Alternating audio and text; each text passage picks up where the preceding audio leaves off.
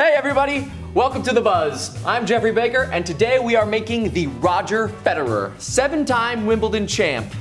You could say he's pretty good at tennis. So in honor of Roger, and in the spirit of Wimbledon, we are going to incorporate some nice fresh strawberries, which is a real treat around the Wimbledon grounds. To start with, we're gonna use some elderberry liqueur, St. Germain, good stuff. I wanna take 3/4 ounces of this. Put that in a nice mixing glass. And then I want to take a couple of strawberries. Let's make it 3 actually. Get your nice muddler. We just want to muddle that down with the St. Germain into a strawberry jam. That's my jam. Grand slam. Get that all muddled down. Take a nice wine glass. And I don't want all the fruit in the glass, so I'm going to use a strainer, fine strainer, and just pour all that strawberry goodness.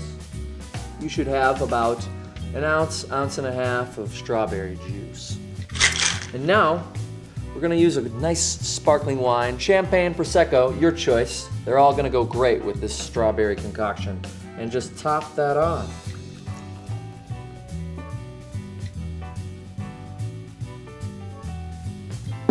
And we're gonna garnish it with a strawberry as well. I like to cut it in fine slices.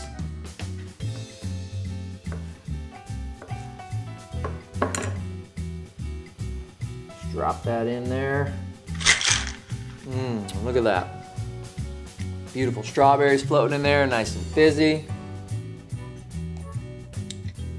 Fantastic.